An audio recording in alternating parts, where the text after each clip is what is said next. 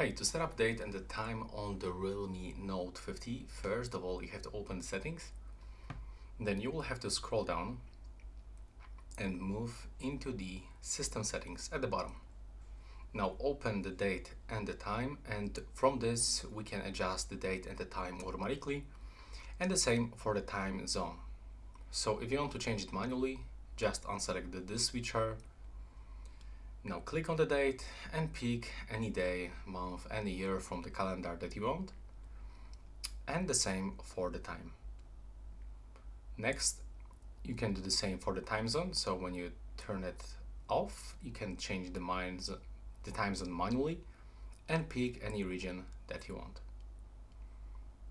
When you go back, you can also change the time format between 24 or 12 hour.